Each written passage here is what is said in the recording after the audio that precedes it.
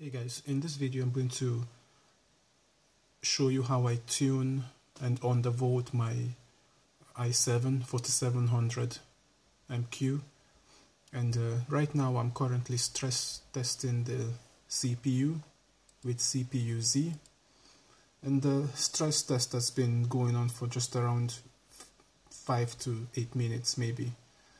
We've settled down at a score of 1275 with the base clock of 2.35 gigahertz, and you can see our temperatures here are just under 80. There is 80 on core 1, but the rest of the cores are hovering between high 70s and low 80s. You can also see our max temperatures here. They've spiked up to 90 degrees C, or 93 degrees C on core 1. And this was when the computer just started the stress test, and we went from a score of over 1600, which required those 90 degrees C temperature, and settled down at this score here. Now, this is what happens when the computer is not undervolted, especially an i7. It blasts out the heat because it's overvolted. The companies basically give you a computer that has more voltage to the CPU than actually required to do the job. So let's switch on Throttlestop now and see what happens when we have a CPU that is undervolted, undergoing stress test. And also I would like to show you how I tune the max frequencies of all cores, since my computer was upgraded from a 37 watts TDP heatsink from an i5 which is 37 watts to an i7 with 47 watts. I'm not able to go full speed 3.1 gigahertz on all cores like this CPU can achieve. So I have to clock down to around 2.6, which gives me something stable. Over 2.6 we start crossing that 85 degrees C temperature, which is the maximum thermal protection limit of this computer. Anything above 85, the computer immediately throttles down the CPU to its base clock of 2.4 gigahertz. So let me stop the stress test now. Actually, let me take a screenshot so we can compare before and after. And remember, the temperatures were high 70s and low 80s. Okay, the stress test has been stopped. You can see the CPU go down to lowest clocks. And you can see the graph here taper down to the base. Temperatures have gone down to around 55 degrees C. I'm going to now reset all these temps so that when we have an underclocked, an undervolted CPU, we're going to see what temperatures it tops out at when we start the stress test again. I'm going to show you, I'm going to link to you guys a video on how to undervolt your CPU, a very, very good video, and there are so many of them.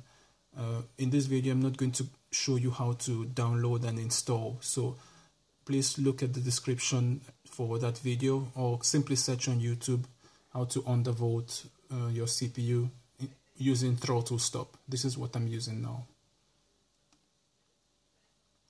Okay, so let's open hardware monitor. And right now I've turned on Throttlestop. You can see it activated here in my taskbar. And you can see here I already have minus 102 millivolt.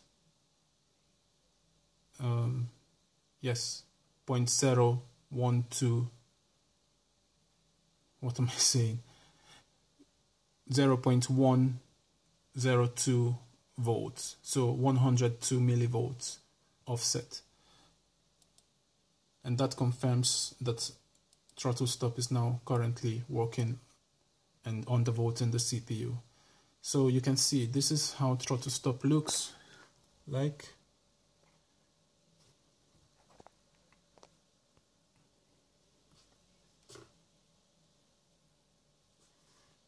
So here are my settings. To undervolt the CPU, you have to go to Fiverr and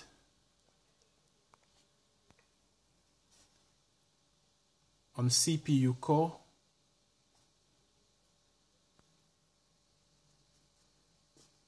you check here to unlock adjustable voltage, and then you scroll this down. I found that I have a minus 99.6 millivolt is good for me and doesn't crash, neither when I'm stress testing nor when I'm just basically idling, because I could push this down lower to into the hundreds and successfully stress test the computer, but then have a blue screen of death on just idling, doing nothing. So you have to make sure that you're testing your voltages, your undervoltage, even when you're idling. So the same thing in the CPU cache. You unlock. You can see if it's locked, if it's not checked here, I can't do anything. So you click here to unlock this, and then you go down to the same voltage that you went down for the CPU core. Intel GPU, I am stable at minus 50.8 millivolts undervolt. So I go down here to click apply, and you can see here you have a possibility to set the maximum core speed, and this is what you do when you want to tune your CPU. I know that at 4 cores, anything above 2.6 will throttle me down after a couple of minutes of rendering a video, so there is just no need to try to go up to 3 gigahertz when you then end up being throttled down to 2.4. So I know that at 2.6 I can shave off a few tenths of seconds from the video render time by keeping it constantly at 2.6. You can also overclock your CPU if you have adequate cooling up to 3.6 gigahertz on this i7 4700MQ. So I'm just going to leave this here at 2.6, apply, and make sure this is checked, save voltages immediately, and it's done. So here from this screen I could also enable or disable turbo and dB Pro Shot, but this Pro Shot doesn't work for me because my computer is maxed out at 85 degrees C, and you can see even when I try to click to force the Pro Shot signal to go out at 100 degrees C, I'm not able to. I'm currently clicking and nothing is happening. So let's disable turbo and let's stress test again. So remember, now we are at minus 100 millivolts undervolt. Let's see what happens when I start stress testing. Watch these temperatures. Okay, so now we went up to 1400 on this result, but look at the temperatures. The max that we hit was 78, 79 degrees C. Obviously this is going to continue to go up, but you can see our current temperatures are just in the low 70s. Speed is 2.6 gigahertz. 2.4,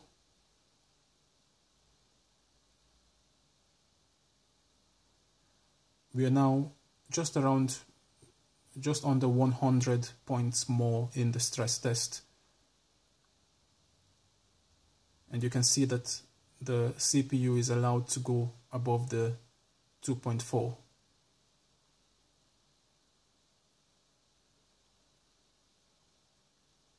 So let me run this now for some minutes and come back when, let's say in just a couple of minutes. Okay, so it's been a couple of minutes, probably 2 or 3, or maybe more, and the CPU has now throttled itself down to 3.4, 2.38, that is 2.4 gigahertz. And basically it throttled itself down because it knows this is a stress test and it's been going for some time. So we have now a score of 1283, which is just a couple of points more than the last test in which the computer wasn't undervolted. But look at the temperatures. We still have not crossed the 80 mark, 80 degrees C. And what this means is that our cooling system has been able to keep this computer at the base clock of 2.4 gigahertz on 4 cores and not crossed over to the 80 degrees C. It's basically relaxing here at the low 70s. In fact, the core 3 is 69 degrees C. This gives us over 10 degrees C of headroom for short bursts of work. Obviously, when you're doing a very long stress test like this, the computer is just going to settle down at the speed at which it's comfortable with for that kind of work. When I'm rendering a video, however, it can keep that 2.6 gigahertz for over 4 minutes. The last time I rendered the video was 4 minutes and it stayed like that throughout. So you can see the benefits of undervolting. We are giving just the right amount of voltage to the CPU to do this work efficiently instead of wasting voltage, and the wasted voltage obviously is converted to heat. Heat in the long run damages computer, the motherboard and other components around the CPU, so we really don't want that. If we can do the work at a good stable temperature that is low enough and get the work done, then why spend unnecessary amount of energy, voltage, to cause unnecessary amount of heat in the computer? So if you haven't undervolted your CPU, make sure that you've done that. You should be able to have better performance, very similar performance, or maybe just a little bit more performance than a non-undervolted CPU, but with lower temperatures and better headroom. So basically more efficient work.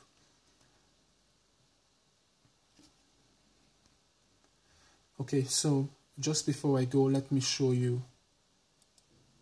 This was a screenshot we made before. So at this point in time, with a non-undervolted CPU, we were at 80 to 83 degrees C. At this period in time, I took a screenshot with over 90 degrees C spike up. The score was 1274 at that point, and the base clock was 2.35 gigahertz. Now we have a similar score, but look at the temperatures. Low to mid 70s. We never got to 80 degrees C for the same 2.35 gigahertz of work. So this is how you boost your you make more efficient your CPU using less voltage. And in the next video, I'm going to then physically modify our heatsink in this computer to basically have a double piped heatsink. and this should allow us to move more heat away from the CPU into the radiator section of the cooling system to be cooled down by the fan. I hope that with this modification I should be able to maybe try to go up to 2.7, 2.8 GHz on all cores during a video render without reaching that 85 degrees C, which is the thermal limit, protection limit of this computer. It's so unfortunate that this computer has that 85 degrees C limit. Most computers allow you to go up to the mid-90s before they start throttling back the CPU. But maybe it's all for the better, because when you start dealing with 100-200 megahertz of frequency difference, there isn't that much difference in time, in the final time of work done. So, for example, the difference between 2.35 gigahertz video render and 2.6 gigahertz was 30 seconds out of the 3 minutes render. So you can imagine that you're just putting in so much effort for a few seconds off of the end result. And so maybe it may not be worth it, but just as an experiment to show you guys what can be done with an old system like this, I will modify those the heatsink and see what kind of results we can get from this. Thanks for watching. Take care.